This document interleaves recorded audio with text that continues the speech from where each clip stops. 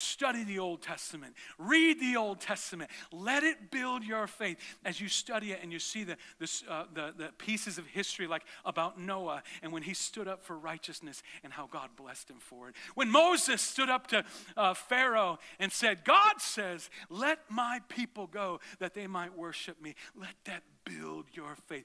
Just like Elijah stood up to the prophet Baal in 1 Kings chapter 18. Read about Shadrach, Meshach, and Abednego who were thrown in the fiery furnace and they came out not even smelling like smoke. Read about Daniel thrown in the lion's den and the old king opens up the next morning. Daniel, are you still there? I'm still here. God miraculously came and shut the mouths of the lions for me. Let's let these build our faith. Hold God to his word and say, God, you did it before, and I'm going to believe you're going to do it again for me, for my kids, for my family, for my wife, for my husband.